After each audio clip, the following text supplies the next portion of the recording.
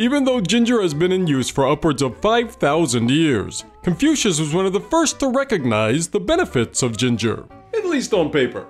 Confucius talked about how ginger tea could improve digestion and suggested, hey, you know what? You should have some ginger on the table at every meal. King Henry VIII apparently recommended ginger tea to fight the plague. But you're probably a little more worried about what to use it for right now. Am I right? Cool. Well then let's get started. And now, the benefits of ginger tea. Well, apparently Confucius was right, as research shows that ginger tea helps with a variety of digestive problems. A 2019 review suggests that ginger tea can help with bloating, cramping, indigestion, and flatulence. It also relaxes the lower esophagus area and reduces stomach acid, and so it's particularly helpful for acid reflux problems. Well, it's not so much about losing weight as it is about, getting that optimal body fat percentage, right? Come on, let's get into shape. Ginger makes it easier for your digestive system to break down fat, block fat absorption, and curb your appetite. Well, clinical research is still a little skeptical about how much ginger tea can help with weight loss. Many studies have been positive, so hopefully it'll get the full credit it deserves sometime soon. There is research showing that 1 gram of ginger extract can effectively reduce your motion sickness. I could use some of that. The old British back roads and country lanes could really mess you up. Various studies have shown that ginger tea helps with nausea and vomiting, especially in relation to cancer treatments. Studies have also been done on pregnant women for morning sickness, but these results unfortunately are just a little more mixed, as some women found a reduction in nausea, but not the frequency of vomiting. How does that? Just go with it. The optimal dose is between 0.5 and 1 gram of ginger, and ginger tea has an average of 250 milligrams of ginger. So it's suggested to have 2 to 4 cups of ginger tea a day to curb any nausea problems. Ginger tea has great antiviral properties, and it also provides a tasty dose of vitamin C. Research shows that it can fight off colds and flu, and even help with congestion by preventing nasty mucus buildup. One 2013 study showed how fresh ginger is particularly helpful against the RSV virus, a mean little virus that causes colds, bronchitis, and pneumonia. A 2011 study found ginger to be more effective against strep throat than some antibiotics. And research shows that ginger tea can be even more effective when combined with honey. Yeah, how perfect is that? Ginger tea with honey. Ah, it's brilliant. Brilliant, I tell you. Researchers believe that ginger tea helps regulate blood sugar by affecting the enzyme that breaks down glycogen, thereby helping stop blood sugar spikes. While this is by no means a cure for diabetes, it is definitely a great aid to help keep your blood sugar levels from getting out of whack. Ginger tea is one of the only teas that is tridoshic. Is that some kind of Jurassic Era thing?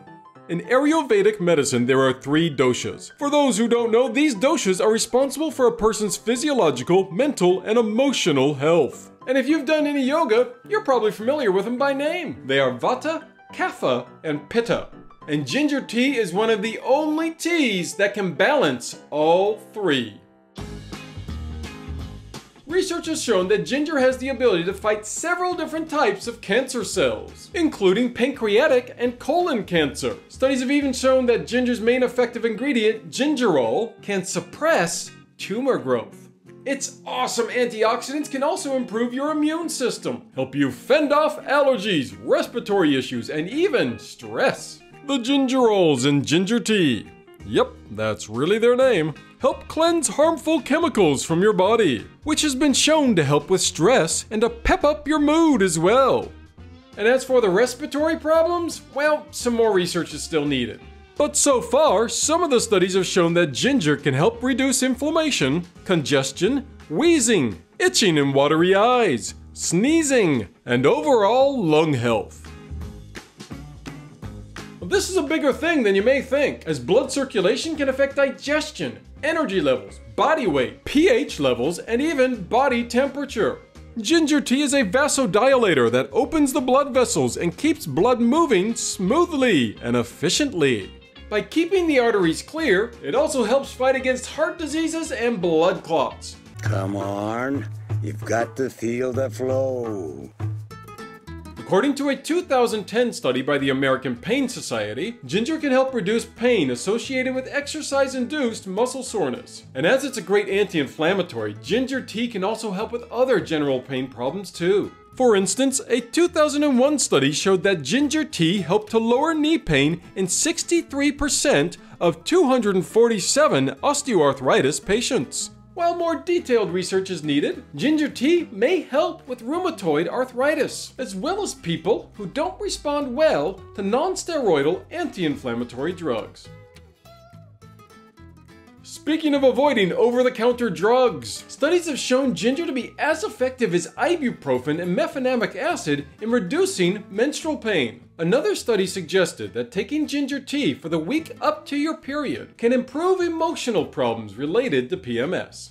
Ginger tea is also great with PMS symptoms like low back pain, cramps, menstrual bleeding, indigestion, bloating, nausea, and joint and muscle pain.